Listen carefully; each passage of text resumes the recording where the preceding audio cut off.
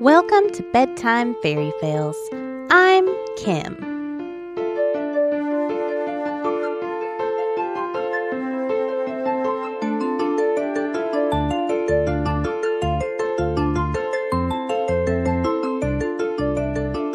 This episode was made possible in part by the live play D&D podcast All D20. We'll tell you a little more about them after the show. This story comes from Irina with credit to her amazing DM, Mitchell. This is a heartwarming story about one rogue's journey to save her brother. It's also a lesson in the dangers of showing off. This is... Sandpoint Show-offs. Once upon a time, a long time ago, a young tabaxi girl named Chise was adopted by a simple family in Magnamar.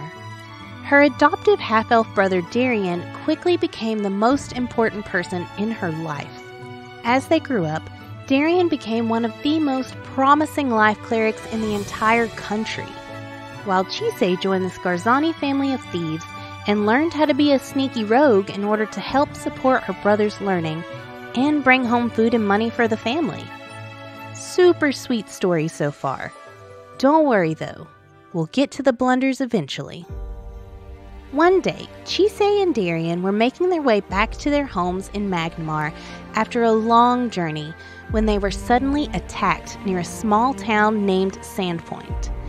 The two heroes were no match for the attackers, and when Chise woke up, her brother was gone. It was then that she vowed to find Darian no matter what. I'm coming for you, Darian! While in Sandpoint, Chise joined a group of adventurers who promised to help her in her search. She spent a month with these heroes, winning battle after battle from various enemies, keeping the town safe. The group of heroes are eventually dubbed the Heroes of Sandpoint. They were an amazing and capable group, so it's no surprise that when Chise finally got a lead on her brother, they were all ready to go with her and help get him back. Chise learns that her brother is being held in a sanatorium just south of Sandpoint. And for those who don't know, a sanatorium is the local asylum. When Chise arrives, she is finally reunited with her brother, Darian. Oh, Darian, I knew I would find you. Don't worry, I'm here to save you. We're gonna get you out of here. I never doubted you for a second, Chise. I knew you would come for me, but we can't leave. I'll just put you in danger. What do you mean? What danger? I'm being followed by something. Something so evil and powerful no one could possibly stop it. What is it? Whatever it is, we can save you. It's the Sandpoint Devil. Wait, the urban legend? It's not a legend, Chise. It's really after me. You have to save yourself. This asylum thing is starting to make a little bit of sense to me. Chise, in an attempt to reassure her brother, launches into all the impressive details of her party's adventures. She tells them about the multitudes of goblins they had defeated, how they had fought a greater demon, although she wisely omitted the limited success of that one, and how they saved the town time and time again from imminent attack.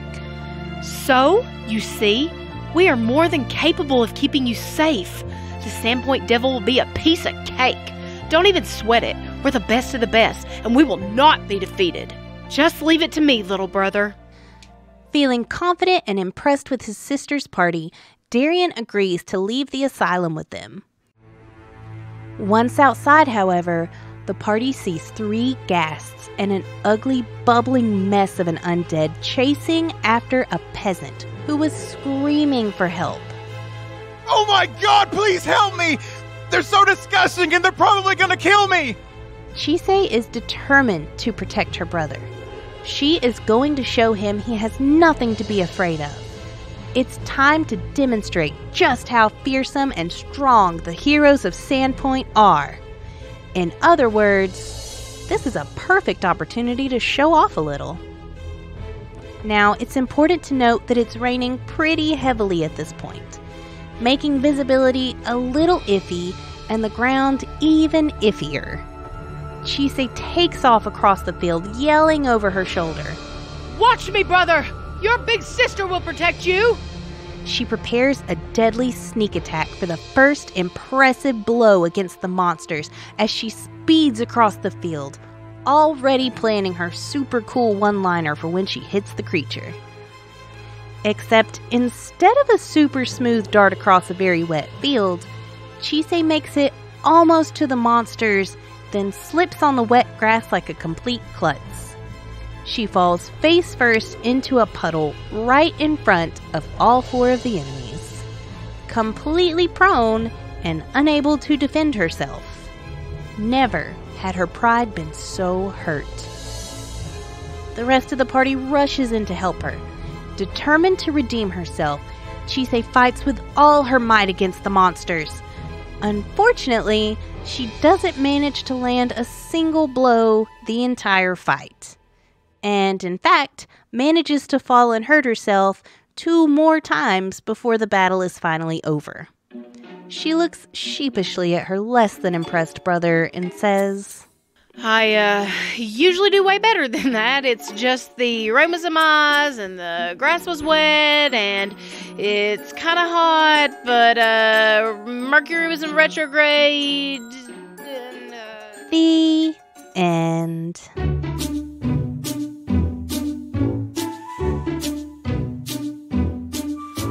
This story was sent in by Connor.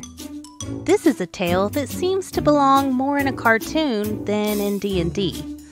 We'll hear about how one party saved a wizard who just happened to currently be a sheep. This is... Bad idea, great execution. Once upon a time, a group of heroes had just settled in for the evening at a Silvery Moon Tavern. It was a beautiful fall night, and the party was ready to rest up and recover from some recent adventures. Our heroes consisted of Smokey, the hardened and serious dwarf ranger, Mango, the gnome cleric who just wanted to share her love with everyone, and Marnie, the elvish bard who was consistently level-headed and cool as a cucumber. So there they were, sitting around in the tavern, when suddenly a sheep burst through the door. The heroes immediately jump up to see what's going on. They quickly realized this is no ordinary sheep. Tied around its neck was a scroll of Speak with Animals. They quickly used the scroll so they could communicate with the sheep and find out what was going on. Mango said, Are you okay? What's happening? The sheep replies, As I'm sure you guessed, I'm not actually a sheep. I'm a wizard. I live here in town and I polymorphed myself into a sheep so that I can hide from my former apprentice. Why do you need to hide from your apprentice? asks Marnie. Well, it's a long and complicated story. Just know that he is not a good person and I really need to not be found. Can you help me? Of course we'll help you, exclaims Mango. Of course we will.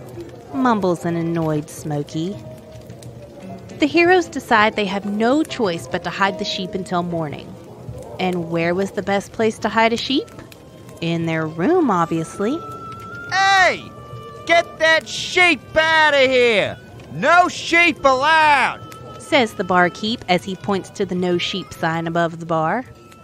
The heroes escort the wizard sheep outside and begin to devise a plan. They look around for a bit, trying to find something that could help them. Finally, Marnie finds an old coat laying abandoned on a bench. Will this help?